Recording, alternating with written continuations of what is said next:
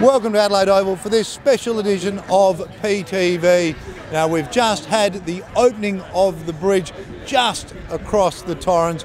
Travis Boak was there, the captain of the Port Adelaide Football Club, and spoke to PTV exclusively. It's amazing. I mean, it's a big moment in Adelaide and in the city of Adelaide, and sort of brings the city and footy together. And it's great being one of the first people to walk across the bridge and looking at the Oval for probably the first time on the outside. It's pretty much complete. Looks amazing, and counting down the days to playing here now at our home ground. Hopefully we can pack it out each week at 30,000-35,000.